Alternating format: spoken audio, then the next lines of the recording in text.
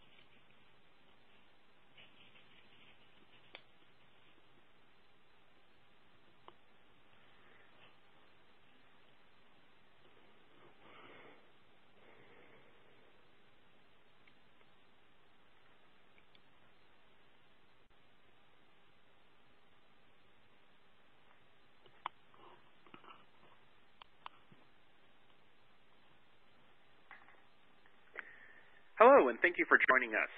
My name is Sinan Kanatsis. As Chief Executive Officer of KCOM, it is my pleasure to welcome you to Meggitt's second in a series of webinars on transducer uses and best practices. In this webinar, we will discuss best practices to avoid ground loops and minimize noise when installing piezoelectric and piezoresistive accelerometers and pressure sensors. Before introducing our presenters today, I would like to ask a question to the audience. Have you ever experienced transducer problems related to noise or ground loops? Please take the next 15 seconds to vote. Results will be shared with our audience in a few slides.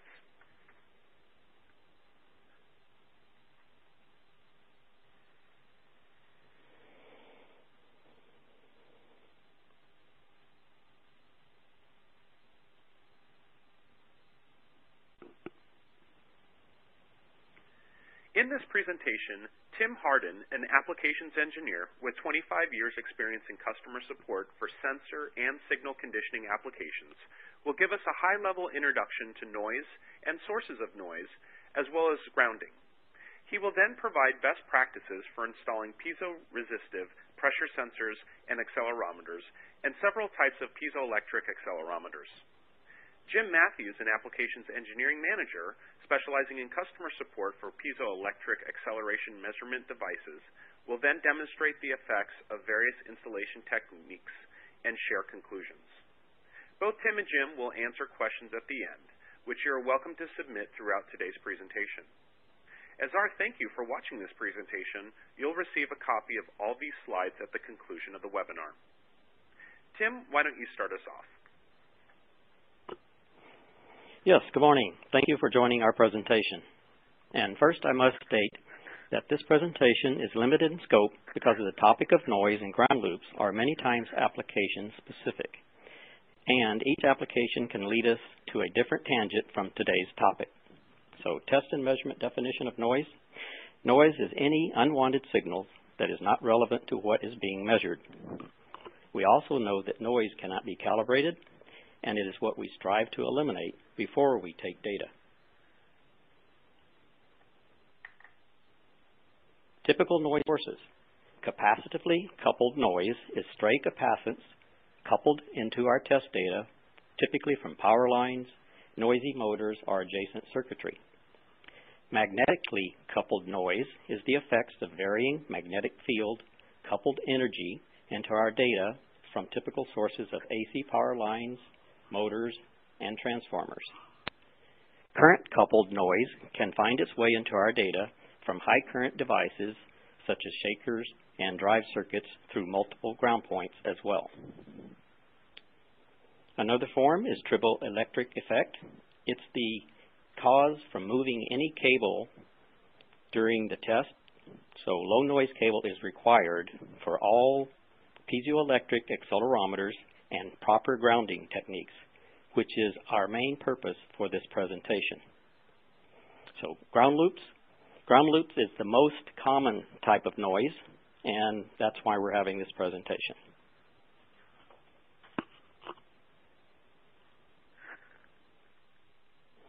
Electrical grounds. Earth is the most common and main ground that there is. Next is power ground. Power ground for many buildings, homes, etc. is typically a water pipe or a dedicated grounding rod which is making a solid earth contact and ground connection. Then we have instrumentation ground. Typically that's the third wire common in an AC plug. Inside the instruments there's signal grounds. These grounds can be internal DC power supplies with different potentials, each of those having a different ground reference. Ground loops. Ground loops are undesired currents. It often shows up in line frequencies of 50 Hertz or 60 Hertz and their harmonics. It typically occurs when the measurement system installation has more than one ground point. The diagrams to the right, the top one, is the proper grounding technique. You notice that the grounded accelerometer has an isolator underneath it as it's mounted to the test structure, so it does not provide a ground path back to the signal conditioner. The diagram below is the incorrect form. The accelerometer is grounded. It's also grounded to the test structure, causing a ground loop for this entire system, which is not desirable.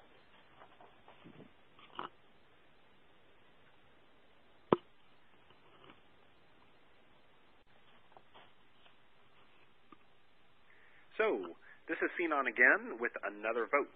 We'd like to know which transducers you use most often. Many of you probably work with multiple types, so select the type you most commonly use. Please take the next 15 seconds to answer that survey. And in our first poll, we learned that 73% of our audience today have experienced both noise and ground loop problems. Another 14% have experienced noise, and 5% have had problems with ground loops. Over the next few slides, Tim and Jim are going to offer practical installation advice to prevent these in the future. Tim will start us off with best practices for piezoresistive pressure transducers.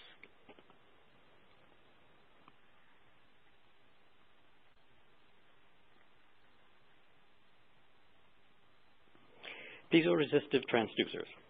All of the Endevco pressure transducers have an isolated connection from the signal ground to the actual case of the pressure transducer.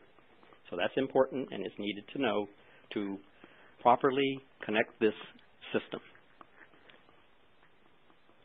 Though the signal ground is isolated, there may be some special applications for high potentials that could cause a problem when the sensor is actually grounded to your media or your grounding surface, and since the shield is not connected, then there could be some difficulty with this high potential causing problems with your signal. So you must be aware of it and take precautions as necessary.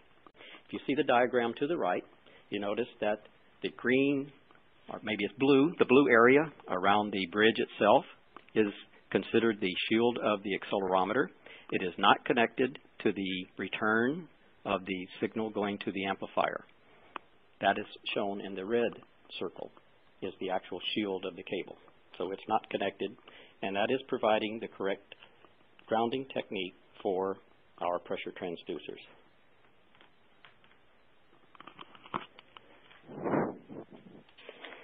Next is piezoresistive accelerometers.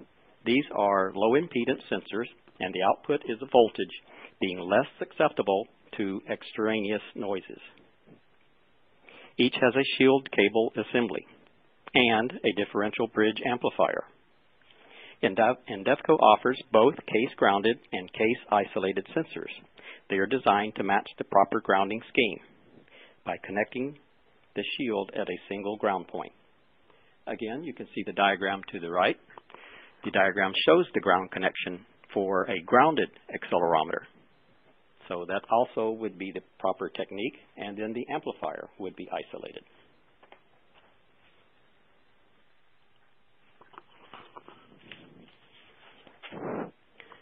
Next is IEPE isotron accelerometers. Most likely this is the most common accelerometer in use today. Again, Endevco offers case-grounded and case-isolated accelerometers. The cables for an IEPE or isotron is not necessary to be low noise treated, but they can be used.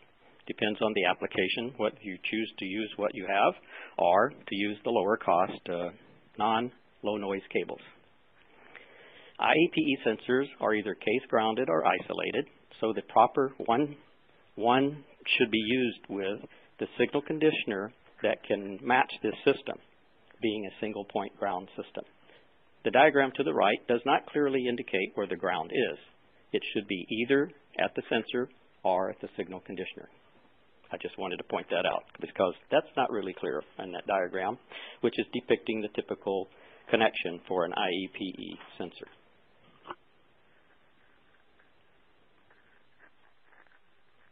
Another form is differential piezoelectric accelerometers.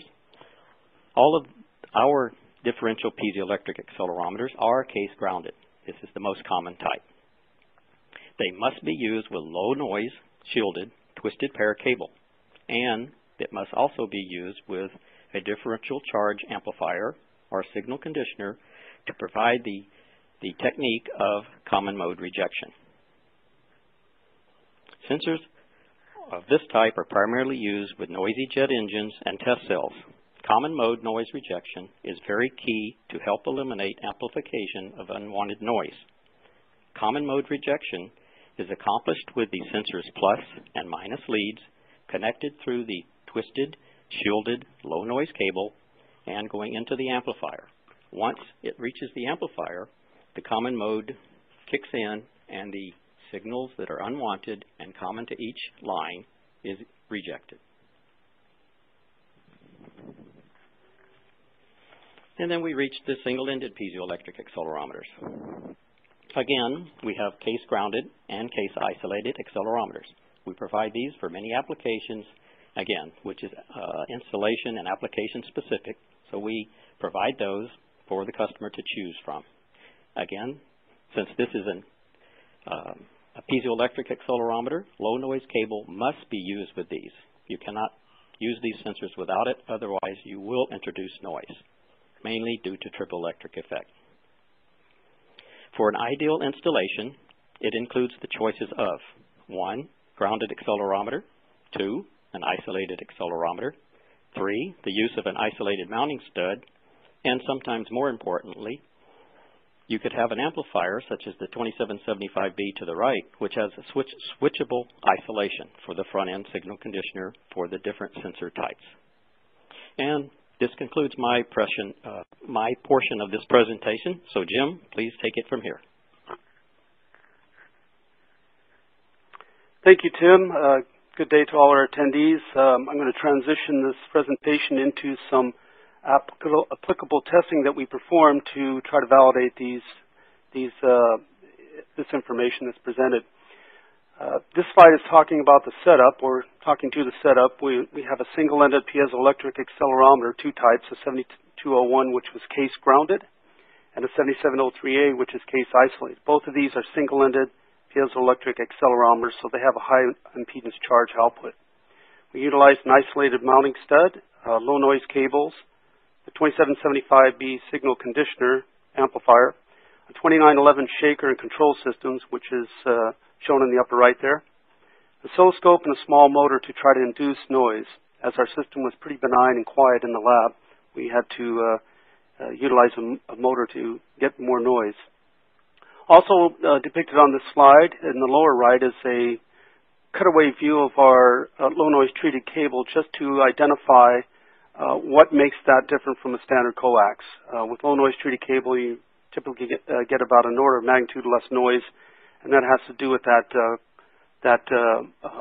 dispersion layer, that black carbon graphite treatment you see over the Teflon dielectric, where you have the center conductor, the Teflon dielectric, and then this black coating. What it is a conductive film that bleeds any charge buildup due to cable whip back into the shield of the cable, and that way it keeps it away from the center conductor or your signal. Now, as far as the installation variations, we have a small table here to identify the variations. We went from a case grounded accelerometer with an isolated mounting stud into the single-ended grounded amplifier, and we took that through several variations to our case grounded accelerometer with a grounded mount and a single-ended floating amplifier, which is item 5. Depicted to the right is the face of the single-ended conditioner, 2775B, and also in that picture you can see where we have some options to do isolated or grounded on the input line.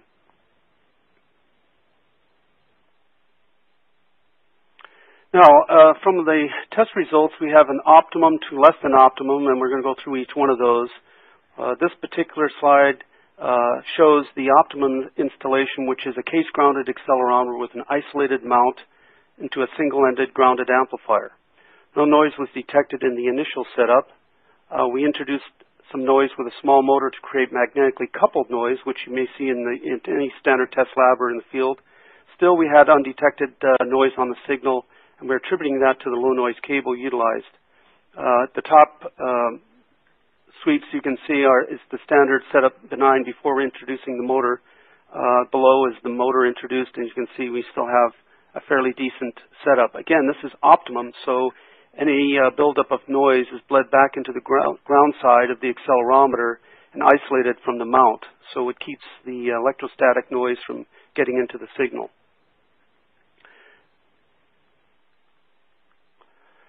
On the second installation, it's very similar, except we went with a case-isolated accelerometer with a grounded mounting, single-ended grounded amplifier. Effectively very similar, but potential for capacitive coupled noise is there. The electrostatic noise can get in through the line. And explaining that a little bit, when you have a grounded accelerometer, any electrostatic buildup is bled into the low side, into the ground side of the accelerometer system. When you have an isolated mount, that cuts the path for a signal back through ground, so you don't have that electrostatic buildup into the ground system, or a difference of potential. With the isolated case, you do have a potential with electrostatic buildup in there, because inside the accelerometer, your low side is still connected. It's not isolated from ground. So there is a potential between the amplifier ground and the signal of the accelerometer. The small motor created some noise virtually undetected in the signal. Again, this is not the ideal situation, but it's very near to ideal, so it's very acceptable. It's just not the optimum.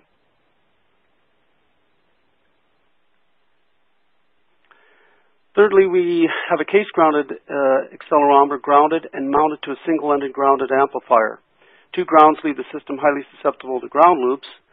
We have a difference of potential between the two for the accelerometer mount and the signal conditioner. Little noise is detected in the initial setup, less rejection of magnetically coupled noise compared to our previous slides. You can see that on the lower sweep, where we're starting to pick up some of that noise into our signal.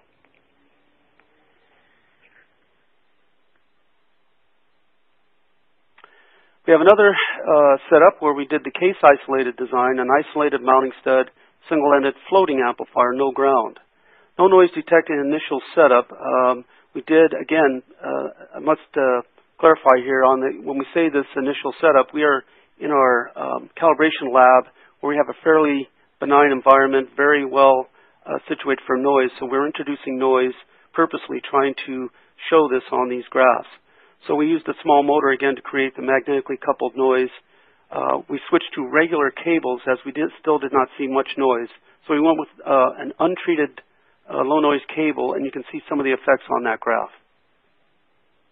So again, this is a system where we have the accelerometer, the mount, the cable, and the amplifier all contributing to an optimum setup.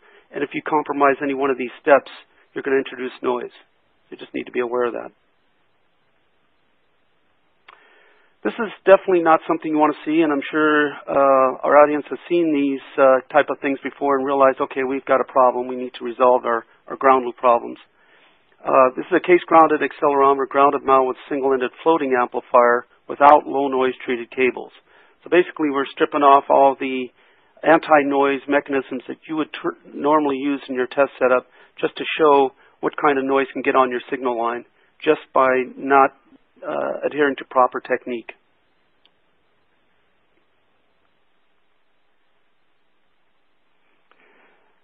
So today we have discussed various noise sources, including capacitively and magnetically coupled noise, and how they adversely affect vibration and pressure measurements when not addressed properly. Understanding the possible sources of noise, ground schemes, and proper installation techniques will optimize the test and measurement process. It's good practice. So based on these good industry practices, tests were run with various accelerometer mounting schemes, and you saw those on the slides.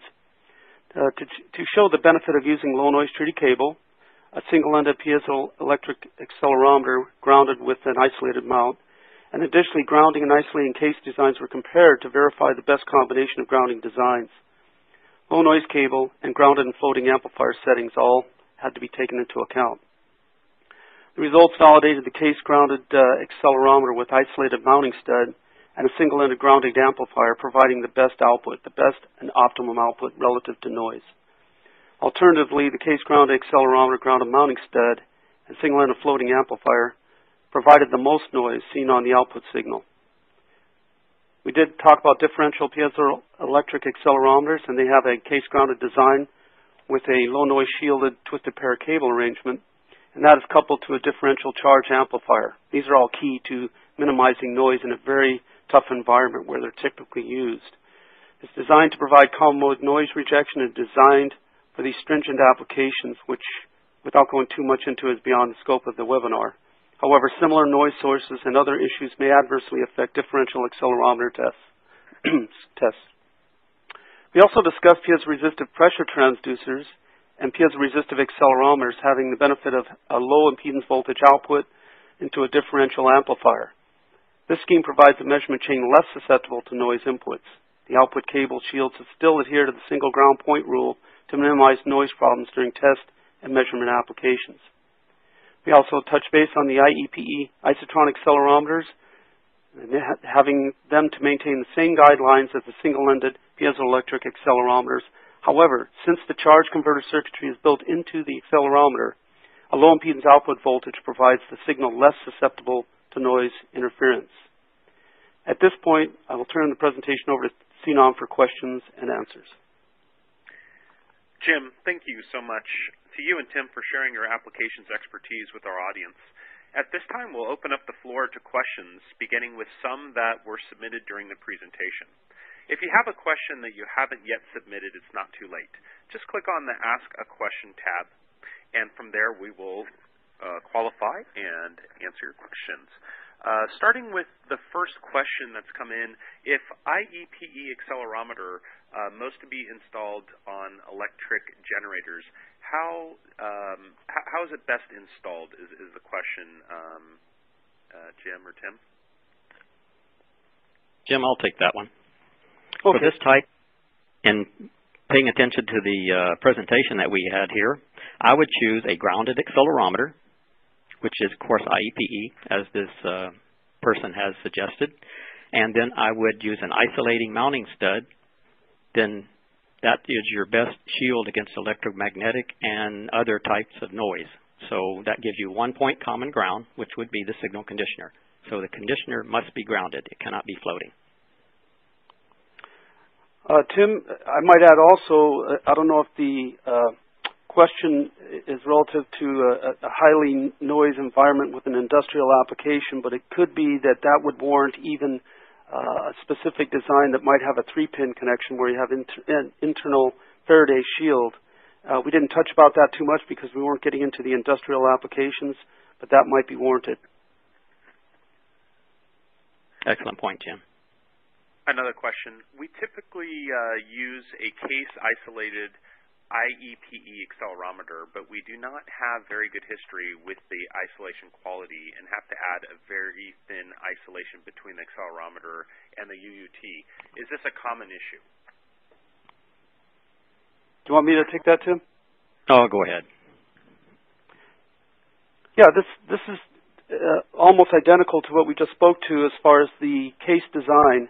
Remember, when you have an isolated shield accelerometer, there's two ways to look at that. You could mount that directly and hope that that isolation on the case is adequate, but if you do have an electrostatic field or stray capacitance, there's a path through that case to the input side on the crystalline side of the accelerometer. So it does then have a path back. It does provide isolation, but if you have electrostatic or capacitively coupled noise, it's not isolated from the ground on the mount. That's why you still use an isolated stud. It's just one of those things where you have to break the path to the ground side. And it has to do with the way it's a single-ended system with a high side and low side, and where the low side gets coupled to the electrostatic noise and ground, or it feeds back on the high side. So that's why you may, may not have had best success with the original mount. Also, Jim, I would like to add in something. Many of our accelerometers are isolated due to the coating that's on it. It's anodized, it's very thin, and if you reuse an accelerometer many times, that coating can then be your ground path. So it's good to use an isolating mounting stud for this type of application as well, especially if the sensor has aged over time and the anodized coating has worn thin. So it is a good idea. Does the off-the-shelf accelerometer come with low-noise treated cables? Go ahead, Jim. Yeah, well, I can only speak to our product line. We have a standard low-noise treated cable with our single-ended charge-type devices that are specified in picocoulombs per G, if you will.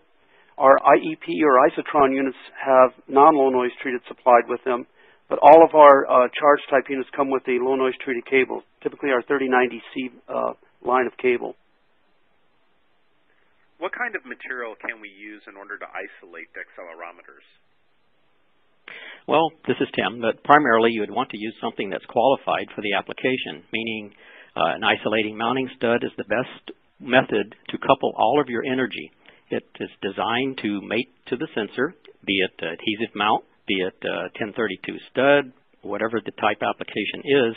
That is the best technique to use because, again, you want to couple all of the energy as well as to eliminate the noise.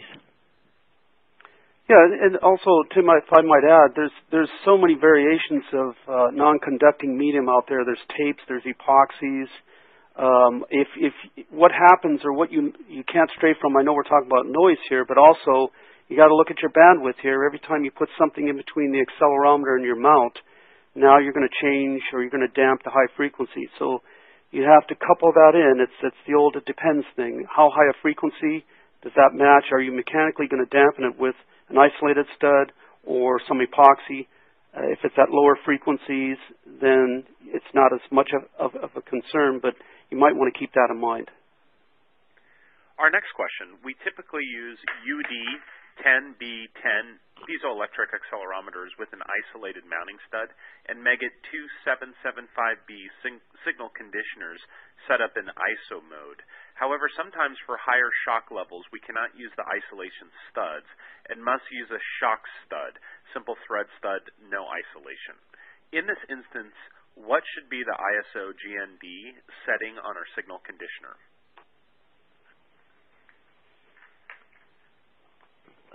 If I might ask a question, Tim, before you jump in there, you have mentioned the ISO stud and a shock stud. So I'm not quite sure. One is non-isolated and one is isolated. I guess that's a key question, what that is. I'm not sure about that. And Tim, if I'm not mistaken, if we go with the 2775B, if you're isolated at the mount, then you want to be grounded at the amplifier, and that's the switch setting should be on the 2775B. But go ahead and jump in there and maybe comment on that. Yes, I agree, Jim, that since, again, with proper grounding technique, if the sensor is isolated as stated using an isolated mounting stud, then the amplifier needs to be grounded. So that would be in the grounded mode and not in the isolated mode. You would not want to pass that signal through the 2775B and then on to your data acquisition system. And even though it may have ISO or grounded setting on it, you would not want to do that. You would want to ground the 2775B. The next question, do the techniques you talked about handle noise from nearby meters and other high-frequency equipment? Yes, Tim. Initially, Tim, in your presentation portion, we talked about magnetically coupled, capacitively coupled, and current coupled. So these come from different sources. So the high frequency switching and so forth, that's going to get, and it depends on where it's getting into. Is it getting into your cable run? Is it getting into the mount of the accelerometer? Then you look at your case design, which we talked about, and also the cabling. Maybe if you're using standard coax, you should be using low noise treated cable, even if it's an IEPE type, just because of the type of situation you have. Also, you might want to look at, even if it's not low noise treated cable, if it's a twisted pair or a shielded twisted pair, even for low impedance outputs, because that cancels out that magnetically coupled noise. And the high frequency stuff depends on what it is and what the source is, how it can be addressed. Great. Can you explain common mode noise rejection with differential accelerometers? Certainly. Again, common mode rejection is a special accelerometer. You need the differential piezoelectric type. So that's going to be a grounded accelerometer. That ground passes through the shield of the cable. The cable is unique. It is a shielded twisted pair. The shielding itself protects the entire cable length. Inside that shield is a twisted pair. The twisted pair couples to the accelerometer. That differential piezoelectric accelerometer, the plus and minus lead coming from the accelerometer is not ground reference. So it doesn't connect to the sensor. It does not connect to the shield. It goes directly to the two wires. Those two wires then go directly to the amplifier, such as was shown in the slide that I had earlier. In the amplifier itself, when you go into the amplifier, you're going into the plus and the minus of that amplifier. When you do that, any noise, any signal, any injection that is common to both of those leads throughout the distance from the accelerometer mounting to the signal conditioner, all of that is common mode. Again, when it gets to the input of the amplifier, it's rejected by the amplifier itself. And that's what's unique about this and why they're chosen and used for noisy applications such as a jet engine or where they're tested in a jet engine test cell. Great. If we have a piezoelectric transducer with the internal circuit isolated from case and the shield isolated from case, will an overbraid connected to the case and the data acquisition box induce noise from capacitive coupling? I would have to hear that again. I was trying to. We have a isolated case design. Is this a single-ended type and so forth? Well, to probably answer quickly rather than go back and try to rehash that, when you have a double shielded cable, you're going to get the 180-degree phase cancellation, so that's kind of the optimum way to go. As far as the shielding goes, if it's differential type or single-ended, that's going to have to look at that as far as where the ground scheme would be. So I think if you send an email, we can follow up on that better because I'd understand the question better. And our emails are listed at the end of the presentation. I think that's the best way to do it. You got it. Looking at our next question, why are case-grounded piezoelectric accelerometers preferred to case-isolated in installations 1 and 2? Doesn't the isolated mount achieve the exact same thing? You want me to take that one, Tim? Sure, please do. Oh, okay, so I addressed that a little bit earlier in the presentation, and the contrasting here is looking at the the case of the accelerometer, and how the low side of the accelerometer sensor output, the crystal output, is hooked up. In the first instant, we have the low side connected to the case of the accelerometer. Okay, that's one point. On the second one, it's isolated. It's not connected to the case of the accelerometer. So in the first instance, we have any kind of electrostatic buildup inside the accelerometer through the case of the accelerometer from an outside source, right? Straight capacitance. It's automatically bled down into the low side because it's case grounded.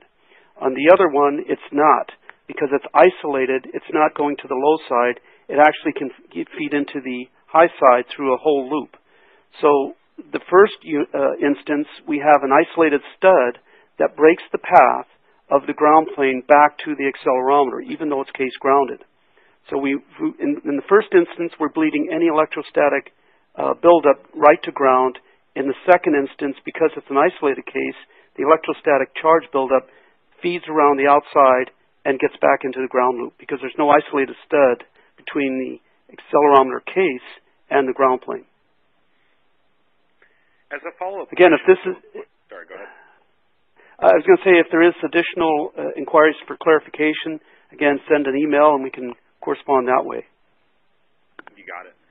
Follow-up question to the previous, just for clarification. If the accelerometer is on an isolated stud, the signal conditioner should be set to ground. Vice versa, if the accelerometer is not on an isolated stud, the signal conditioner should be set to isolation. Thank you. I'll take that, Jim. For this, it's, again, you want to have one point ground. Since there are different types of accelerometers, one being grounded, one being isolated, again, you could still use an isolator if you choose. If you use one that's grounded and you don't use the isolator, then, of course, you need to isolate the signal conditioner.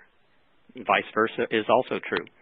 Anytime you float the accelerometer, be it through an isolator or an accelerometer that is already isolated because it's designed that way, then, of course, you need to ground the amplifier. Otherwise, you will have improper grounding techniques and you will have noise in your signal.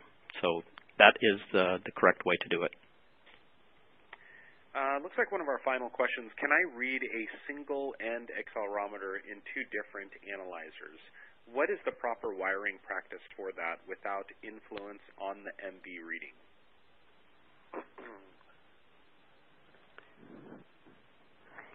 I'm not sure I understand that question. I think I do, but I don't know of a technique to accomplish it, Jim. I think they're trying to state they have one accelerometer and they would like to put it into two different signal conditioners. I think the more proper way, that's how it's a high impedance output to the question. So I would use one accelerometer, one signal conditioner, take the output from that conditioner after you have a low impedance, a high voltage, and then split it off to whatever you're doing. If you're going into two different data acquisition systems, two different analyzers, I would take the output of using the proper input-output grounding scheme of one amplifier, one cable, one accelerometer, and taking that output and then doing with it what you need to do for multiple channel purposes. Great. Again, to our audience, looks like we have one more question. So if anyone else has questions, this would be the time to submit them before we conclude our webinar. So it looks like our final question, at least for now, is except epoxy, is there any isolating glue? I mean, glue sufficiently isolating. Glue sufficiently isolating. I would say that there's probably a good chance that if you go to a vendor like Master Bond or something like that, they have a number of different options of conductive and non-conductive glue and epoxy that may be available. I think you can, and there's been a technique, and our sales guys have mentioned that a lot of customers have used this over the years, is some non-conductive medium soaked with cyanoacrylate that can get you a bond that's fairly simple to do, depending on the temperature and frequency response and all that good stuff. So I think there's a lot of different ways. I think we could explore those for you and maybe get back to you if we have some concern on that, we could probably come up with a couple of different links for you if you'd like. Great. Looks like a clarification from a previous question. If we have a piezoelectric transducer with the internal circuit isolated and cable shield isolated from case, will an overbraid used to extend the Faraday cage of the vehicle connected to the case and the data acquisition system induce noise from inductive coupling?